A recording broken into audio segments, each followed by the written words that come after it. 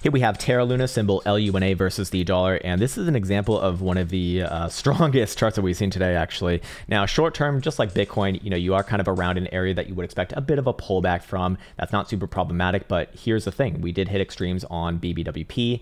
Although it might have like another day or two here. I really want to see this get below the moving average before I look for that corrective move. So that, might be a little bit later this week or early into next week.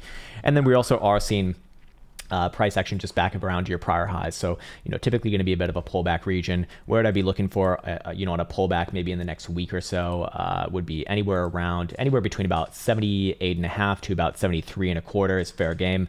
As low as 67.5, but ultimately I am bullish on this thing long term, I suppose, as long as you're especially above that lower end of that pullback range, which is basically the mid 60 regions. Short term time frames like a 4 hour, are we showing any signs of slowdown right now? Yeah, we hit extremes here 1, 2, 3 times on 4 hour BBWP, and this one is below the moving average on it now, so I am looking for that corrective move short term. Doesn't necessarily mean the same thing as a daily corrective move, so perhaps about 83.90 or so is fair game. 4 hour RSI showing a few drives of bearish divergence come off the highs as well. So again, short term a little bit more likely to pull back here. Long term, among the best, it's not among the best charts, the best chart that we've seen today, no doubt about that. Weekly is continuation. Long term, we do have a drive of hidden bullish divergence come off that last low, and we are about to see volatility on the weekly schedule turn back up again. I want to see now if the weekly stochastic momentum is also turning up, as that would be a lot more interesting. Daily stochastic momentum, by the way, turning down below about 95.5, so kind of furthering that idea that very likely a pullback for short term.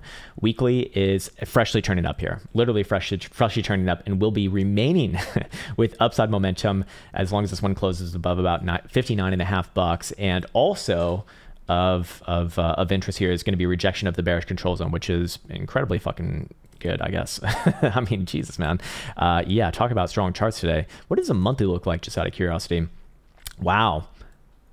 Is technically not an engulfing, but this is a very strong, this is very likely going to lead towards long-term continuation. Short-term pullbacks are likely to lead towards higher lows. That's all that I really have to say about this one. 5-day closed. 5-day looks generally good here. Again, any sort of a pullback down to like low 80s or upper 70s kind of fair game. But ultimately, I'm looking for long-term continuation here. I have no reason to be bearish on a chart that looks like this at all whatsoever, especially as long as you're above like 52 bucks. But I'd even go as far as saying above about 63 bucks in this case.